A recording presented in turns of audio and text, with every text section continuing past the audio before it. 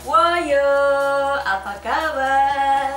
Balik lagi sama aku, Mbak Ngat. Silahkan di subscribe, klik tombolnya kalau memang masih merah, terus klik juga like, terus jangan lupa komen. For English speaker, you can activate your subtitle.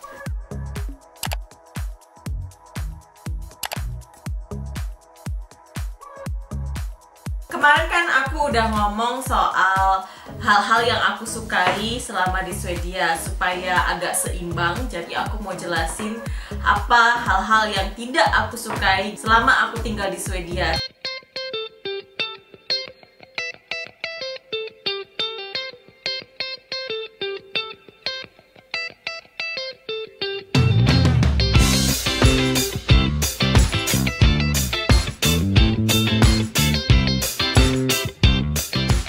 Sekarang aku kurang lebih udah 1,5 bulan tinggal di sini. Jadi ada 6 hal juga yang akan kita countdown hari ini.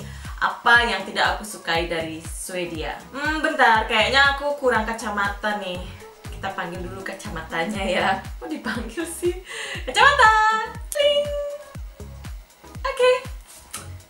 So, hal-hal yang tidak aku sukai dari negara Swedia itu adalah, kita mulai dari nomor 6, orangnya cuek-cuek. Orang Swedia itu cenderung kayak tertutup gitu sama orang baru. Nggak seramah orang di Indonesia. Kalau misalnya kita lewat atau di kampung gitu harus monggo pak, monggo bu, mas, J. Jadi harus ngangguk gitu, harus nyapa, harus senyum. Kalau nggak nanti, itu orang baru kok nggak sopan. Jadi kalau misalnya kamu masih baru di sini nggak usah sok-sokan senyum-senyum karena nanti mereka malah ngira kitanya aneh. Orang di sini kalau misalnya ketemu papasan, kalau nggak kenal ya udah gitu. Tapi kalau misalnya dia pernah ketemu paling cuman hey gitu doang. Kenapa aku nganggap orang di sini tuh cuek-cuek? Satu, itu karena di jalan-jalan, di kereta, di bus atau di mana aja di sarana transportasi itu sebagian besar orang itu pakai headset. Jadi semua orang itu tuh kayak nggak pengen diajak ngomong sama orang di sebelahnya atau nggak pengen basa-basi gitu sama orang lain. Tiba-tiba dia ketawa sendiri. Kita misalnya kayak di kereta gitu penuh kan, jadi himpit-himpitan, terus tiba-tiba ada yang ngomong, kirain ngomong sama aku, ternyata bukan, dia ngomong sama headsetnya. Mbak Eki ngomong dewe apa piye gitu, jebule dia ngomong sama telepon gitu, sama temennya di telepon maksudnya. Tapi sebenarnya walaupun mereka kelihatannya dari luar kurang ramah, kalau misalnya sudah mengenal dan itu butuh proses gitu, nggak bisa yang tiba-tiba satu hari langsung deket gitu, nggak. Biasanya kayak ketemu berapa kali baru terus nanti bisa mereka terbuka begitu. Nomor 5 yang paling aku nggak suka dari Swedia itu karena banyak orang yang meludah. Swedia itu kan bersih ya, tapi orang-orangnya itu frekuensi aku melihat orang meludah itu lebih sering di sini dibandingkan di Indonesia, dan itu kesel banget karena orang di sini tuh kayak meludahnya itu di lantai kayak di stasiun, terus kadang-kadang juga meludahnya di bus station kayak gitu. Aku ngelihat sisa-sisa ludah orang terus aduh, bayangin gitu langsung enak gitu. Bahkan paling parah aku pernah ngelihat orang meludah di dalam kereta. Waktu di dalam kereta aku berdiri, terus orangnya itu juga berdiri, terus tiba-tiba ngeludah gitu di depanku. Mungkin nggak mewakili semua orang Swedia ya, dan Mas Has sendiri dia nggak setuju dengan pendapatku ini. Menurut dia mungkin yang kamu lihat itu orang yang merokok, tapi aku dikelilingin orang-orang yang merokok tapi nggak pernah kok ngelihat mereka sering meludah gitu. Dan aku juga kenal pendatang yang baru tinggal di Swedia, orang Chile, dan kita diskusi gitu. Aku tanya, apa pendapat kamu selama kamu tinggal di Swedia, apa yang kamu nggak suka? Dan dia sama, di sini tuh orang-orang suka meludah. Berarti kan bukan cuman aku aja yang ngelihat, bukan aku aja yang mengada-ada, tapi memang kenyataannya ada orang yang setuju bahwa dia sering melihat orang meludah di sini.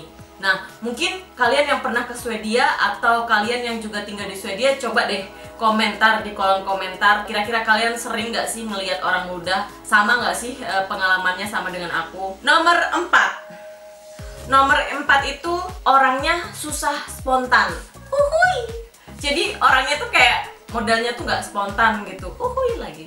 Semua itu harus direncanakan. Jadi kalau misalnya mau janjian sama temen, itu janjiannya 1 minggu sebelumnya. Nggak bisa yang tiba-tiba kamu mendadak, kita ketemuan yuk, kayak gitu. Oh, aku udah ada janji, sorry. Soalnya aku kan orangnya sukanya mendadak ya, mendadak dangdut gitu. Segala sesuatunya tuh sukanya yang spontan. Misalnya aku tiba-tiba pengen makan, ya udah aku ngubungin temen-temen, yuk kita makan ini. Ada aja yang bisa gitu. Atau tiba-tiba aku pengen ke Jogja, ya udah langsung berangkat ke Jogja, langsung nyamperin temen dan langsung ya ada gitu. Mereka available. Bahkan kalau misalnya mereka ada janjian, mereka pun akan batalin. Mungkin karena temennya nggak ada ya kali ya yang lainnya.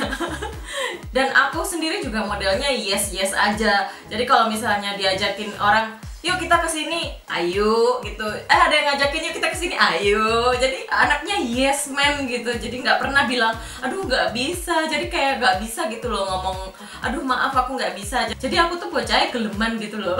Kalau di sini jangan coba-coba terus datang ke rumah teman tiba-tiba gitu. Dia sibuk, dia punya kegiatan lain. Jadwalnya tuh udah ada setiap minggunya. Jadi nggak bisa ya tiba-tiba datang, atau ya mungkin bisa, cuman nggak seperti kayak di Indonesia yang sadet saknyet gitu. Tiba sadet saknyet tuh bahasa Jawa, bahasa Indonesianya apa ya, pokoknya saat itu juga berangkat gitu loh. Nomor 3 yang paling nggak aku sukain itu nggak ada air di toilet. Yaitu maksudku tuh nggak ada air untuk cebok di toilet.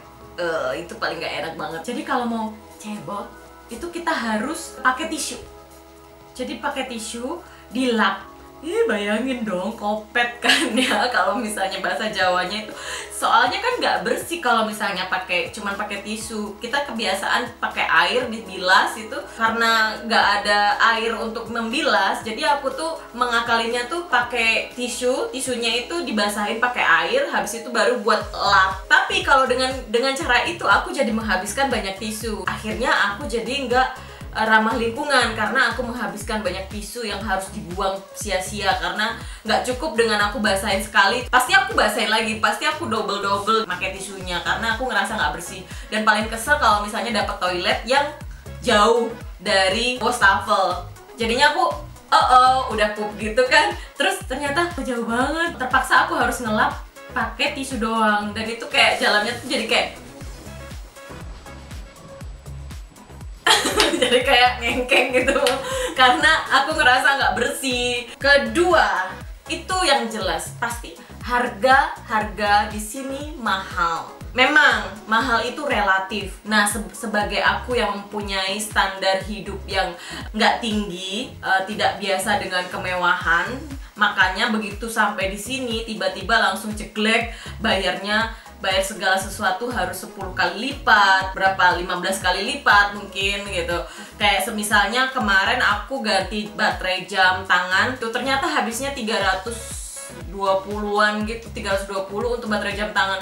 Yang di Indonesia itu aku hanya bayar 20.000. Kalau gitu aku pakai jam tangan mati aja nggak apa-apa. Terus kalau misalnya di Indonesia belanja ke warung itu 50.000 aja udah dapat banyak.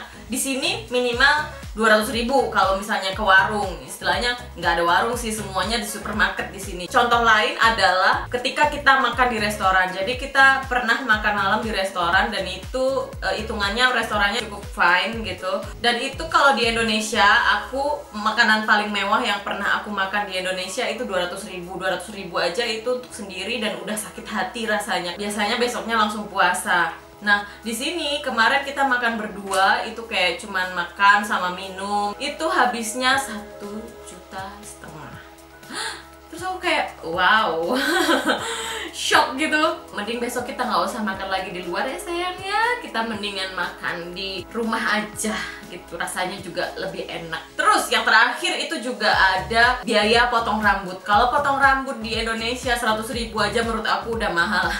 Sekali lagi standar hidup aku rendah, jadinya 100.000 menurut aku mahal karena aku bisa dapat kok 50.000, kenapa harus yang 100.000 gitu. Di sini itu kalau mau potong rambut aja buat perempuan itu minimal kayak 1 juta. Wah, aku tak gondrong kewae rambutku rasa dipotong-potong meneh ya kan. Mahalnya di sini tuh keterlaluan, tapi ya harus terima karena mau gimana. Mau nggak mau emang harus dihadapin gitu. Nggak mungkin kan segala sesuatunya terus wah ini kan murah di Indonesia, ya golek orang kono neng Indonesia kono, potong rambut neng Indonesia kono, mangan neng Indonesia, kan nggak bisa gitu kan. Tetap aja kita harus menghadapi harga-harga yang mahal.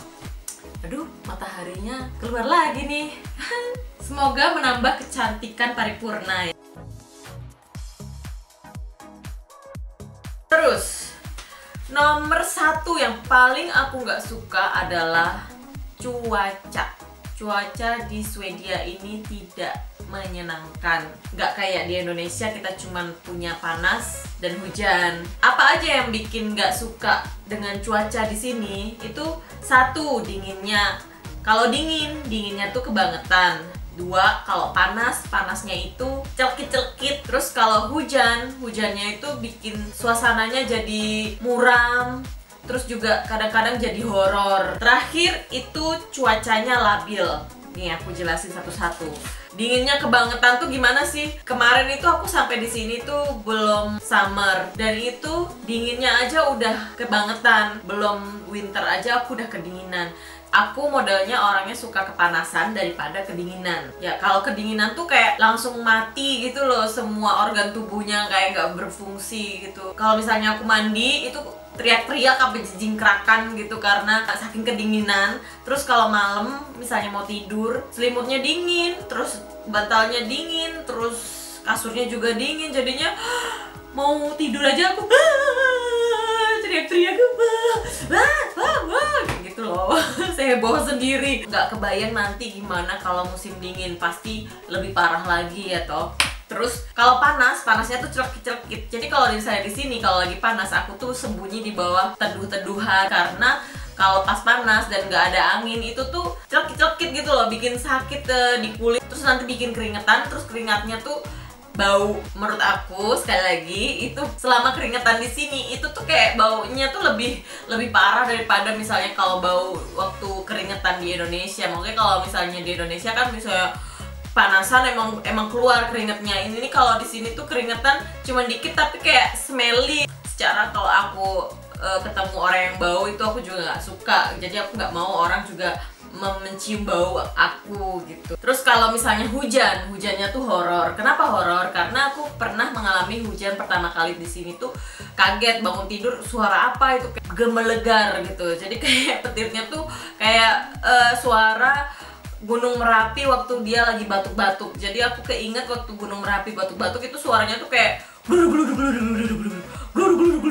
kayak gitu suaranya, saking wow, itu suara, itu apa gitu kan. Oh iya lagi hujan di luar, tapi kok suaranya kenceng banget, kayak ada yang lempar batu gede dari langit gitu. Ternyata itu adalah suara petir. Itu juga suasananya tuh kayak jadi sedih, muram gitu, karena tanahnya jadi basah, hujannya juga setengah-setengah gitu. Jadinya kayak nggak enak gitulah bawaannya. Terus juga yang nggak aku sukain dari cuacanya itu adalah sering labil.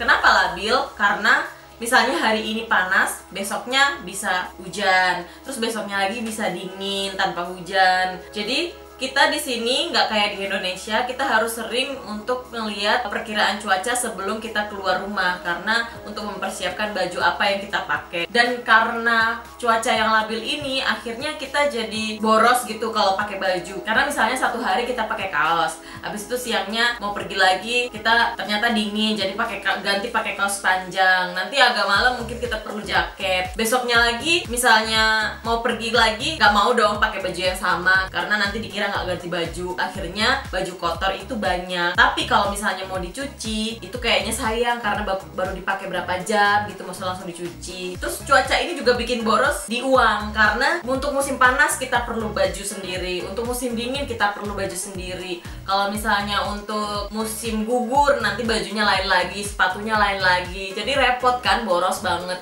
Sementara kalau di Indonesia kita ya cuma perlu ya udah sepatu kets, jeans sama kaos itu udah cukup untuk sepanjang tahun. Terus karena cuaca di sini juga, aku ngerasa di sini itu aku lebih banyak menghasilkan upil. Nggak penting banget sih. Mau aku bungkusin?